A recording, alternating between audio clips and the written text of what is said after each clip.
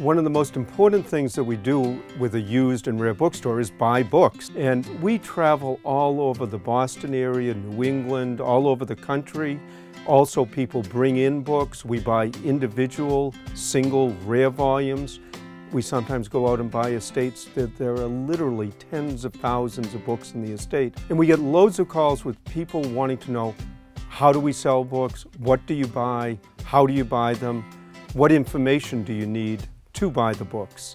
And there's a whole series of questions. When you call the store and you're wondering what we buy, probably the first question we ask is, how many books do you have? And we don't mean by that an exact count, some type of approximation. The next question we ask is there any particular type of books? Are there 100 books on collecting buttons, or 200 books on Boston history, or a collection of any particular area or subject? Because usually, if someone has a large number of books in one subject area or field, it usually means they've really devoted themselves to collecting and they're better. Another thing that comes up is people ask, well, how can we get you the information? We suggest taking photographs. Many times, if the books are in decent condition, you can take a picture of a few shelves at a time, get 30, 40, 50, 100 books, even in a photo. We can look at those photos and we can tell if there's something that looks really good. We can sometimes give an approximation of price. When you do pictures, one of the things I always have to emphasize, they need to be in very sharp focus. Because a lot of times we need to enlarge them to really see the titles. And if they're in slightly out of focus, it gets blurry.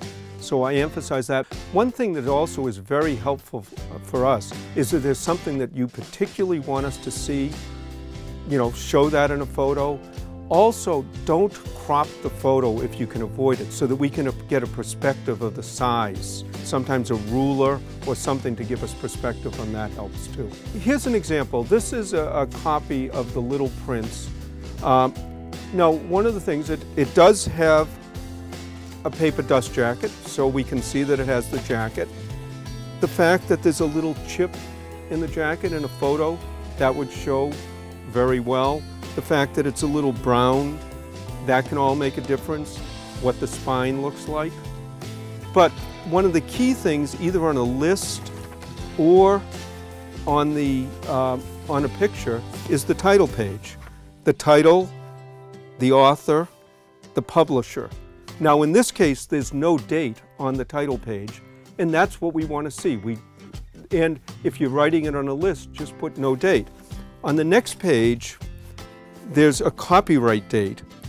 That date never changes. So if someone puts the copyright date, we don't know whether it's the actual publisher date. Here I have an older book, and when you open it up to the title page on this book, you have again the basic information, the title, the author, the publisher, but at the bottom here you do have a date.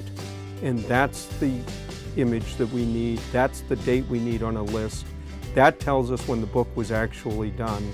Or there are times when, if you show us a book and we look at it and it looks like just a regular edition, this is Catcher in the Rye, but it's very important to show us that it's signed by J.D. Salinger.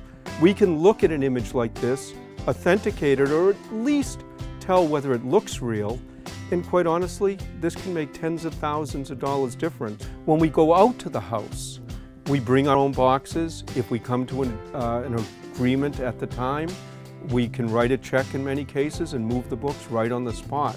But the one thing that really has to be done before we get there is if there are people that are in the family, involved in the estate, or in the personal library that you're selling, that whatever you're keeping be sorted out before we're there. Because we can look at books very, very quickly, but what we can't do is at every book say, are you keeping this one?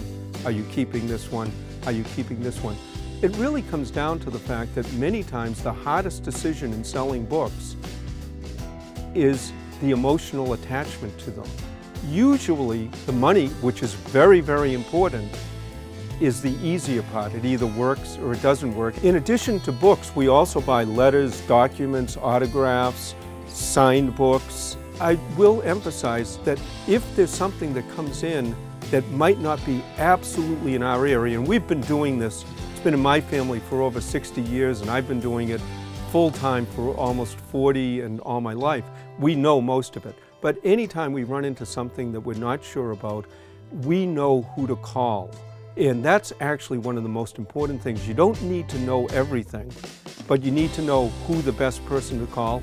And when it's necessary, we call them in and we work with them. As far as going out at the store, we buy books Monday through Saturday, 9 to 5. People can call ahead if they want, but we always have someone here who can look.